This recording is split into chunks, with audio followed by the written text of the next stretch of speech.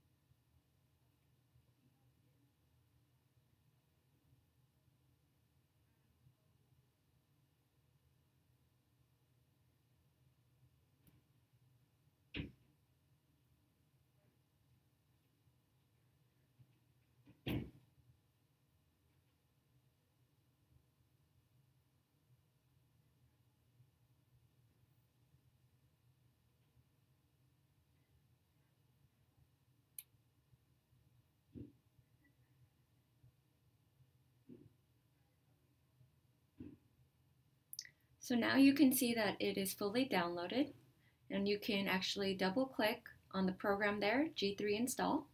It'll open up a pop-up window and it'll walk you through the download process. So go ahead and press continue, and it says how do you want to install the software? Install for all users of this computer, and just click there to activate and press continue. From here it just says it will take 54.3 megabytes of space, and you can press install.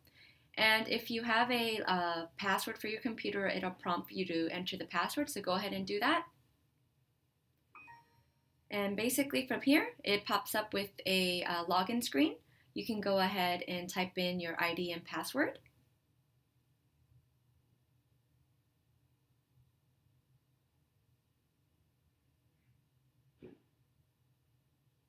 And once you log in, you will see the program manager.